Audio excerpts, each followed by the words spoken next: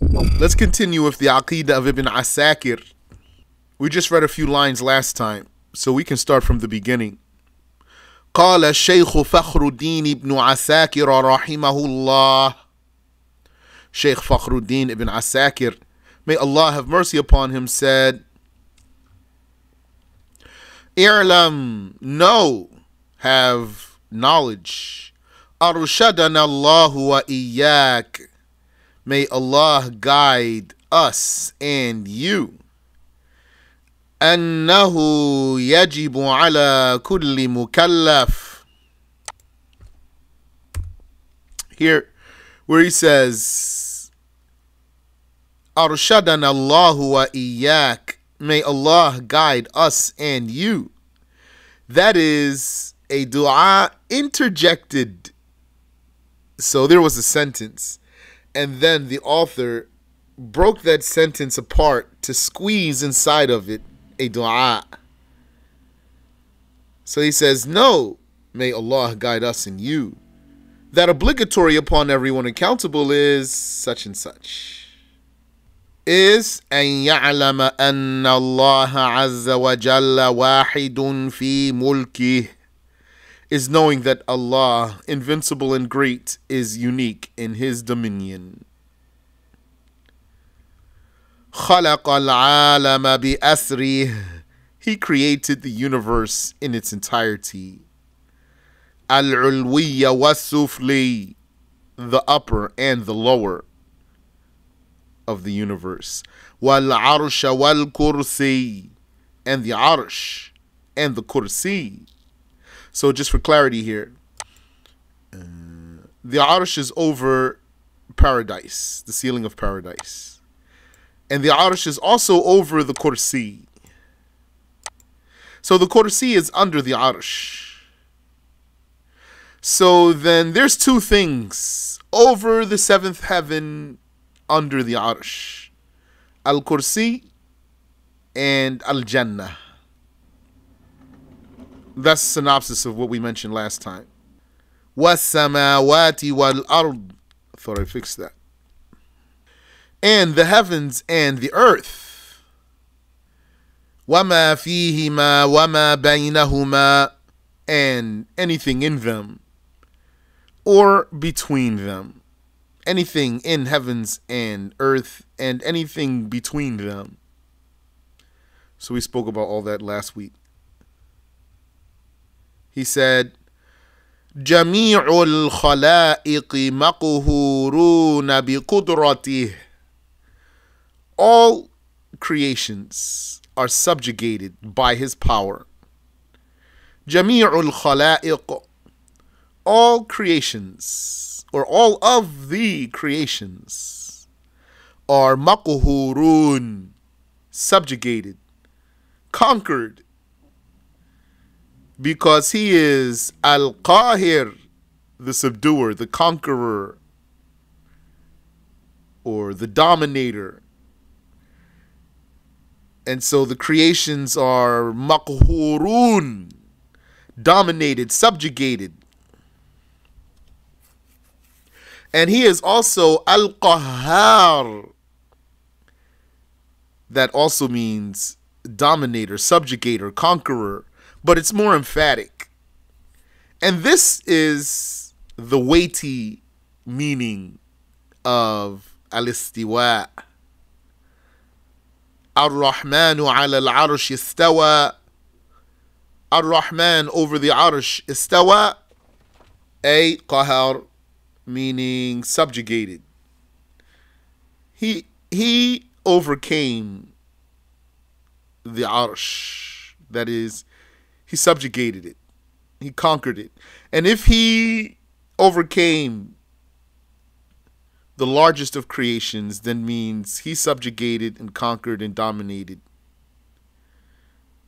whatever's smaller.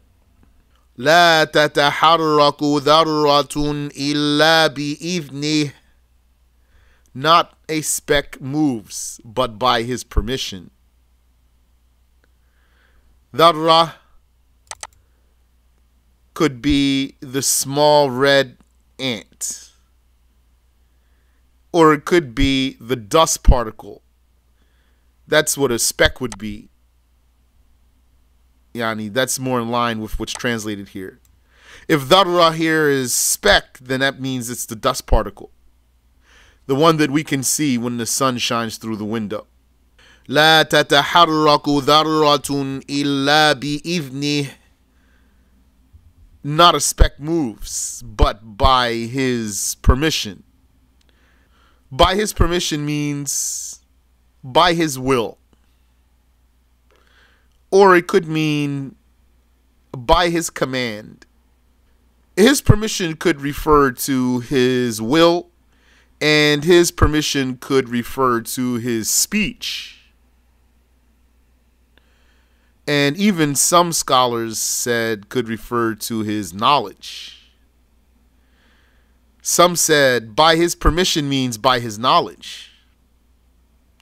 And some said means by his will. And some said means by his command. لَيْسَ مَعَهُ مُدَبِّرٌ فِي الْخَلْقِ. He does not have an assistant manager for the creation. لَيْسَ مَعَهُ, there is not with him, mudabbirun, a manager. So that's going to be then, the meaning here is an assistant manager. Fil khalq, in the creation, or it's translated here, for the creation. And possibly that means he does not have an assistant manager in creating. وَلَا شَرِيكٌ فِي الْمُلْكِ, nor a partner in the dominion. Hayyun qayyum, alive. Qayyum. Qayyum is not translated here because this word is open to broad interpretation. But all of that goes back to the same thing. So, Al-Qayyum could mean the one with confirmed existence. Or it could mean the one who's everlasting. Or it could mean the one who manages everything. Or it could mean the one who does not need anything. So, I think Qayyum means God. For Allah Ta'ala. لا تأخذه سنة ولا نوم. Not taken by drowsiness or sleep. The drowsiness is when one starts to nod, but he can still hear what's going on around him. And the sleep is when his mind faints. That's for other than prophets. The mind faints and one does not hear what goes on around him, and one also would go limp. Yani, he doesn't feel anything is what I mean to say. لا تأخذه سنة ولا نوم. He is not taken by somnolence. That means sleepiness, drowsiness, before actually being sleep.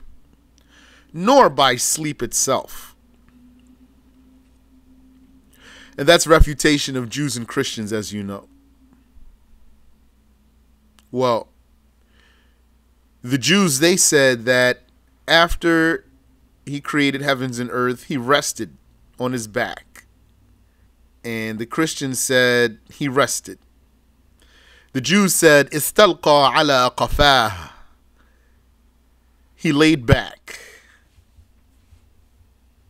Wal-'iyadhu billahi ta'ala.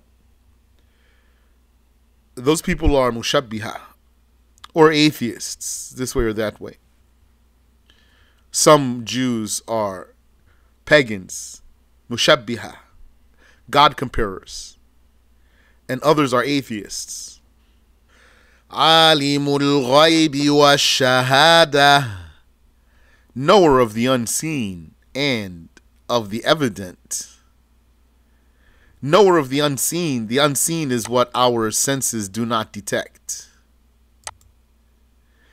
like the angels and paradise and hell and the enjoyment of the grave and the torture of the grave and the future and the past. Allah is knower of all of the unseen.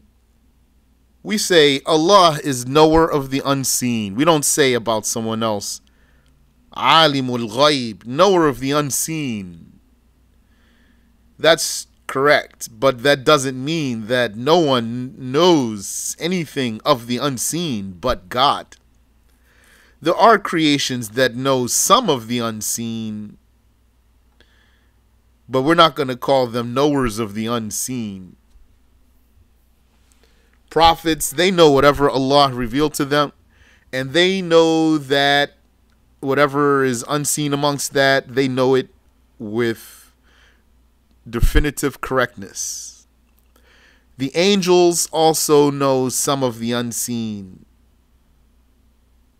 and they know that with definitive correctness. And some of the saints might know some of the unseen, but not with definitive correctness. Like a saint might say, such and such will happen to you. And then he might be right, or he might be wrong. Alimul ghaybi wa shahada, knower of the unseen and of the evident. And he knows what's in our hearts also. He knows what we have hidden in our chests. لا يخفى عليه شيء في الأرض ولا في السماء. Nothing on earth or in the sky is hidden from him. يعلم ما في البر والبحر. He knows what is on land and at sea. وما تسقط من ورقة إلا يعلمها. And no leaf falls. Not a leaf falls, but that he knows it. ولا حبة في ظلمات الأرض.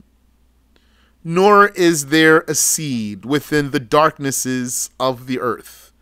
ولا رطب, nor a thing moist. ولا يابس, nor a thing dry. إلا في كتاب مبين, but that it is in a clear record. Yani, it is documented in a clear record. And these words in this manual were taken from Surah Al-An'am. وَيَعْلَمُ مَا فِي الْبَرِّ وَالْبَحْرِ وَمَا تَسْقُطُ مِنْ وَرَقَةٍ إِلَّا يَعْلَمُهَا وَلَا حَبَّةٍ فِي ظُلُمَاتِ الْأَرْضِ ولا حبة في ظلمات الأرض ولا رطب ولا يابس إلا في كتاب مبين. Subhanallah, I didn't used to know that this part of the text was taken from an ayah. And this part of the text was always my very favorite part of the text. I said to myself, Subhanallah, that part right there, the author of this metin said very nice words out of everything. أحاط بكل شيء علما. He encompasses everything in knowledge. وأحصى كل شيء عددا. And he encompasses everything in count. And so that proves that there are indivisible atoms. Because if there weren't indivisible atoms, then he would not know the number of particles that things are made of. Because there wouldn't be one. فَعَالٌ لِمَا يُرِيدُ. doer of whatever he wills. Fa'al is an emphatic form of fa'il. Fa'il means doer. Fa'al, it means fa'il, doer, but it's hyperbolic. So when we translate it as doer, it lost some of the meaning, really, because the emphasis that exists in this adjective doesn't translate. The emphasis itself doesn't translate because the emphasis is in the pattern. Fa'alul lima yurid, doer of whatever he wills. What does doer mean? Doer means creator for Allah. God's doing something is his creating it. His fi'l, doing, is his khalq, creating. That's the way the Maturidis talk. Fa'alul lima yurid, doer of whatever he wills. But according to the Ash'aris, this refers to his being attributed with power. His being a doer refers to his being attributed with power. Power over creating, or power over creation. Whatever he wills, he has power over it. His power is his attribute by which he makes something exist or not, or go out of existence. His power is his attribute by which he brings something from nothingness, and by which he could reduce something to nothing. And his will is his attribute by which he makes one thing one possible way or another. By which he makes something one possible way or another. His will is his attribute by which he makes something one possible way or another. Or in other words, his will is his attribute by which he specifies. So if you want to take that definition there, say it that way. His will is his attribute by which he specifies. Or his will is his attribute by which he makes something one possible way or another.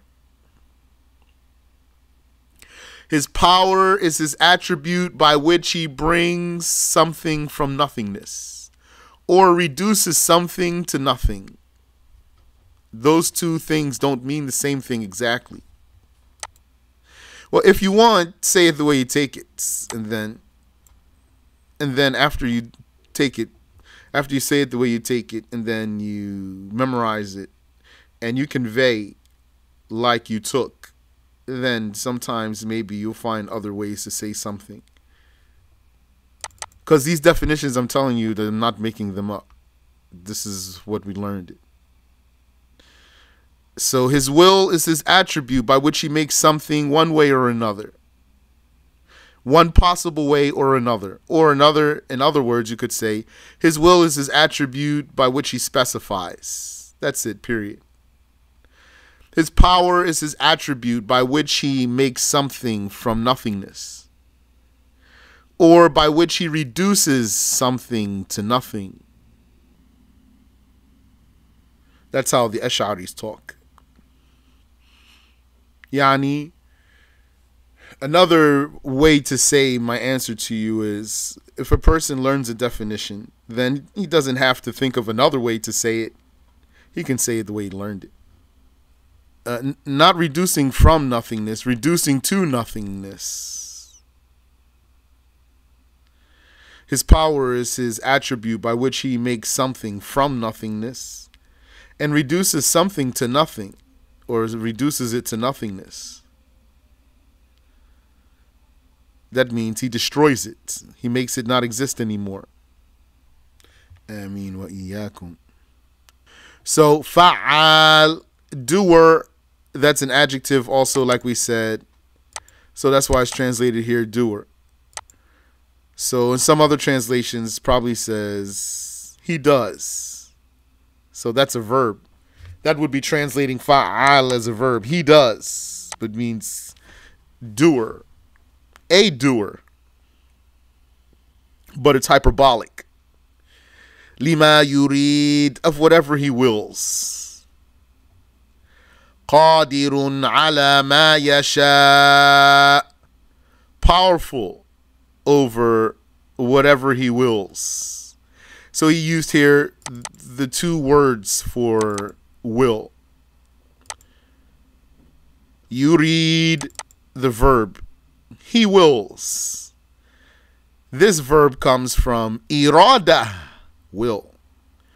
And he said, yasha, he wills. And this verb comes from mashi'ah, will. Doer of what he wills, powerful over what he wills. Qadir, that's also adjective. Powerful over what he wills. So that means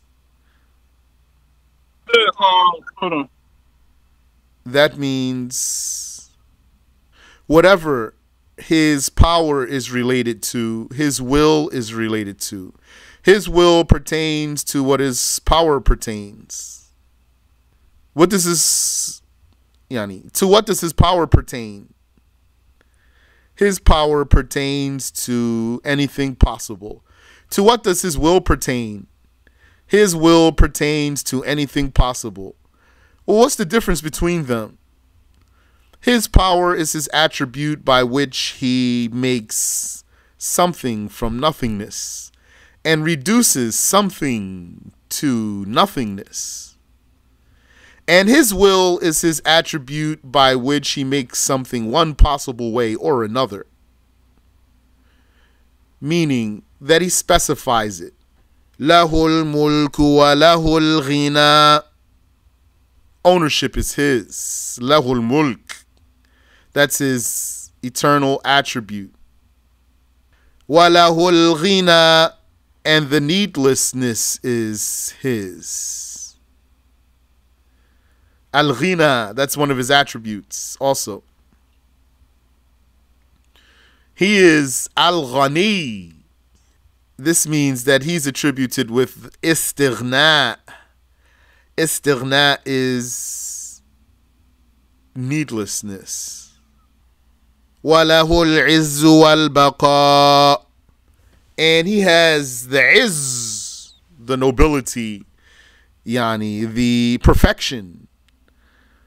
Wal baqa, and he has the everlastingness. The everlastingness is his existence not ceasing. But that doesn't imply that his existence started, nor does it imply that he exists in time. His everlastingness is his not ceasing to exist. Because everlastingness means remaining. He remains, without a place though. He remains without a place. وَلَهُ الْحُكْمُ وَالْقَضَاءُ. And the ruling and creating are his.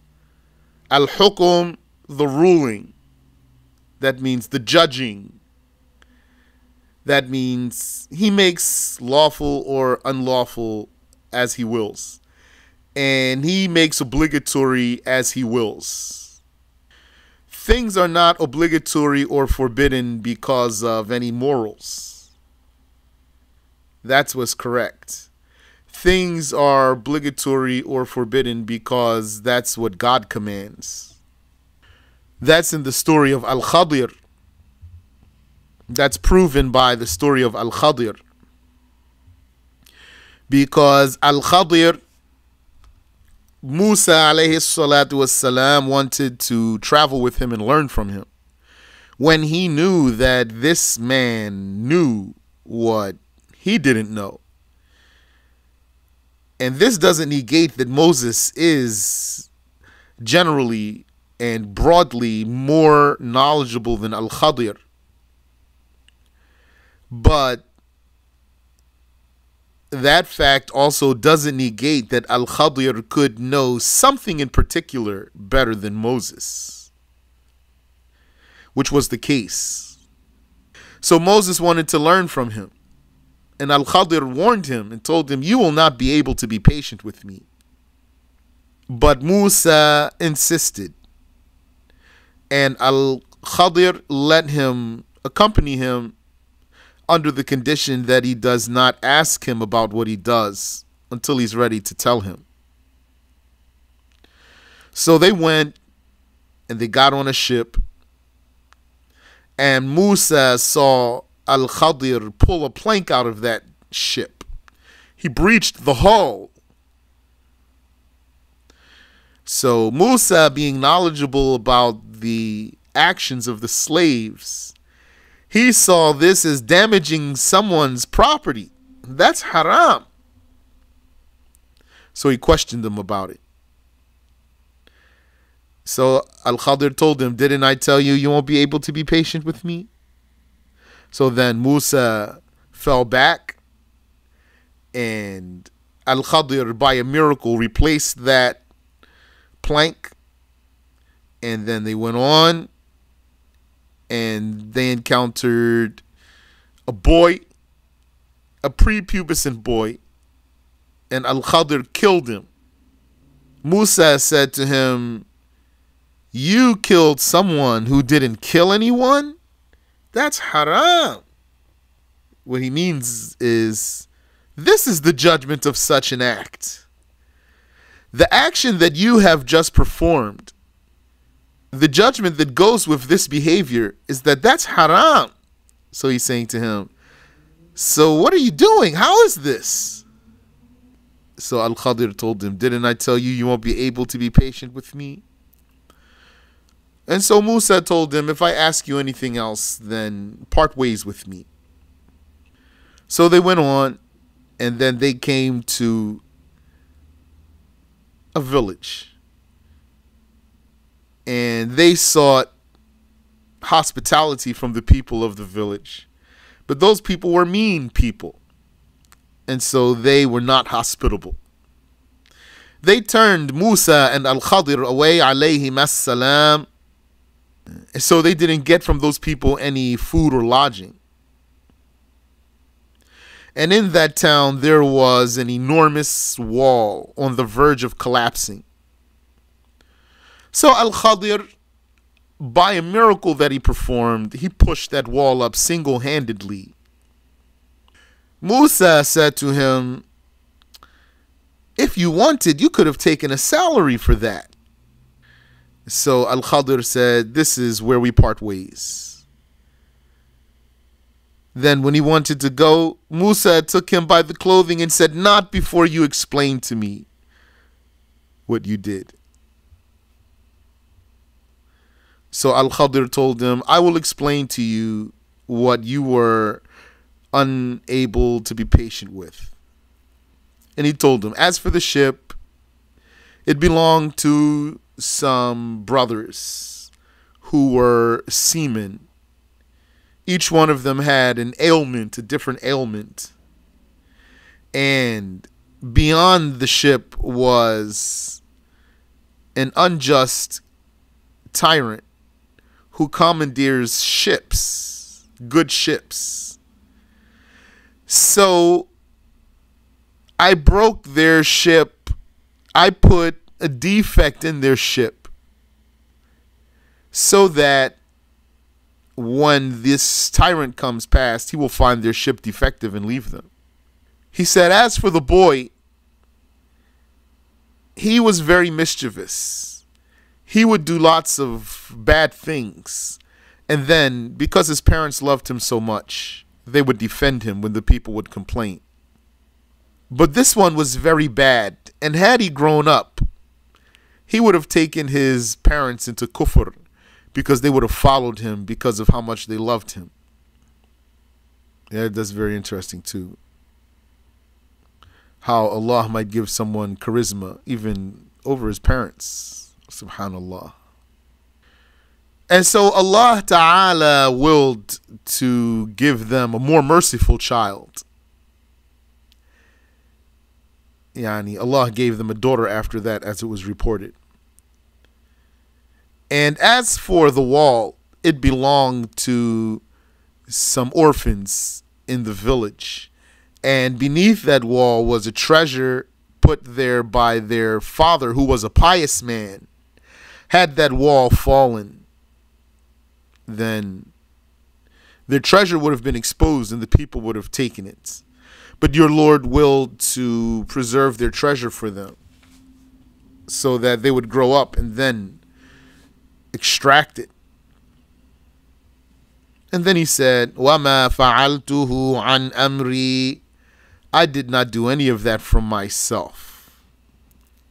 So the point of my mentioning this story to you is to show you that if, for example, Allah gave the command to destroy someone's property, then that would not be haram. If Allah gave the command to take someone's life, then that would not be haram. The lawful is lawful because Allah made it so. And the unlawful is unlawful because Allah made it so, not because of our inclinations or because of morals. Does this story show the importance of fiqh? I haven't heard about this angle from the story. But this story proves what I just mentioned to you, and it also proves the issue of pending destiny. Pending destiny, which is that Allah knows that if A happens, then such and such will happen. But if B happens, then such and such will happen. Because Al-Khadr told him, had I not broken their ship, then such and such would have happened. But since I broke it, then it didn't. And had I not killed this boy, then such and such would have happened. But since I killed him, then it didn't. And had I not pushed up the wall, then such and such would have happened. But I pushed it up, so it won't happen. So that's al-qadar al-mu'allaq. That's the meaning of any hadith that one might come across that he thinks it means that destiny changes. It doesn't mean that at all. But because this one is merely reading on his own and he hasn't learned, then that's what it means to him. So if you see a hadith that the Prophet ﷺ said, whoever wants his life to be extended and whoever wants his sustenance to be increased, then let him do such and such. So one might say, life expanded. I thought we believe in the ajal, the appointed death time. That every single one has an appointed death time. Yeah, we do believe in that. Then how could someone's life be extended? Are you telling me that destiny changes? Absolutely not. Destiny doesn't change. The meaning of someone's life being extended is that Allah knows that if he, for example, stays in touch with his Muslim relatives, then he will live to be 100. And if he does not stay in touch with his Muslim relatives, then he would live to be 60 or 50 or 40, for example. Allah knows which one of those is really going to happen also. Allah knows that he might be one that does not stay in touch with his Muslim relatives and he's going to die in his 40s or 50s. Definitively. But had he done otherwise, then Allah knows, it would be in the knowledge of Allah, for example, that he would have lived to be 100. So we don't know. So what do? What we do is take the Prophet's advice, alayhi salatu wassalam. So then you say, okay, let me do this thing that the Prophet said. Perhaps my doing this is the reason for my appointed death time to be later than it would be had I not done it in the knowledge of God, that is. Because it's only going to be one outcome. Who was Al-Khadir? Al-Khadir was a prophet